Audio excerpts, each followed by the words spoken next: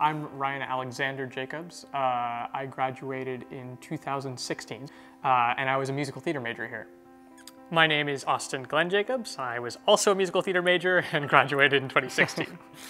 I think it really starts with the faculty. They really care.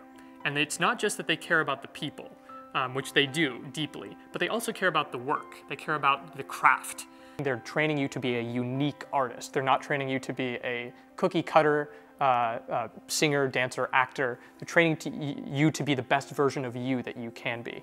Having the rep theater on campus, having the Shakespeare Festival St. Louis so heavily involved with the school, it gives students professional opportunities that I don't think exist in other programs. So I think that's a really special thing that Webster has to offer. They just made it very evident from day one that they were interested in not just us as talent, but us as individuals and human beings, artists who had something to offer.